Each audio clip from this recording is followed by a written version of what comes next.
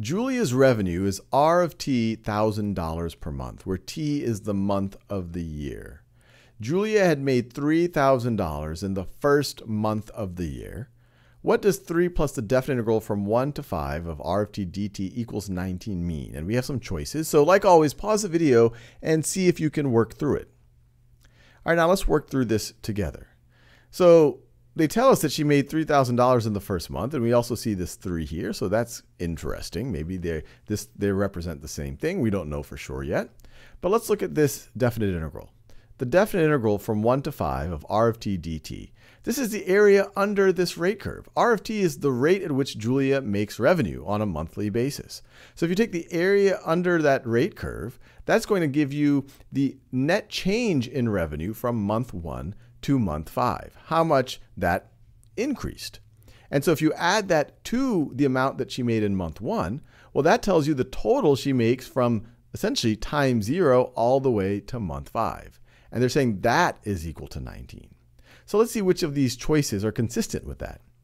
Julia made an additional $19,000 between months 1 and 5.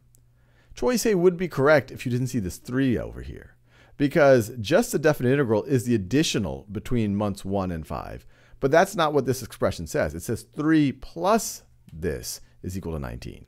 If it said Julia made an additional $16,000, well, then that would make sense because you could subtract 3 from both sides and you'd get that result, but that's not what they're saying. Julia made an average of $19,000 per month. Well, once again, that's also not right because we just said from the beginning, from time 0 all the way until the 5th month, she made a total of $19,000. Not the average per month is $19,000. Julia made $19,000 in the 5th month. Once again, this is not just saying what happened in the 5th month. This is saying we have the $3,000 from the first month, and then we have the additional from between months 1 and month 5. So that's not that. So this better be our choice. By the end of the 5th month, Julia had made a total of $19,000.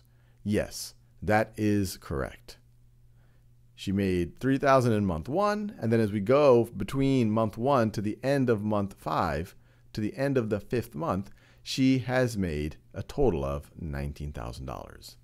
Let's do another one of these.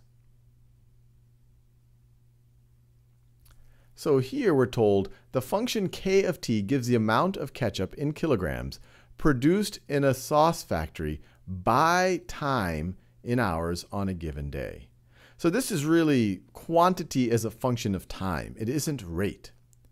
What does the definite integral from 0 to 4 of k prime of t dt represent? Once again, pause the video and see if you can work through it. Well, k of t is the amount of ketchup as a function of time. So k prime of t, that's going to be the rate at which our amount of ketchup is changing as a function of time.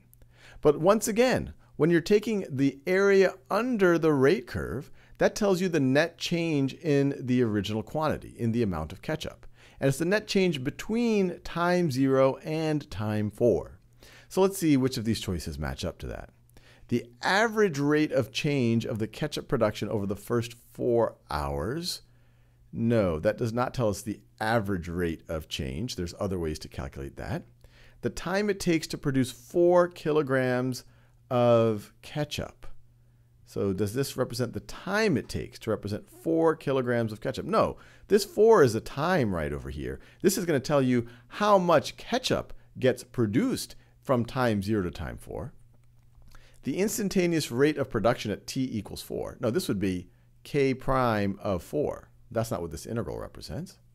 The amount of ketchup produced over the first 4 hours. Yep, that is exactly right.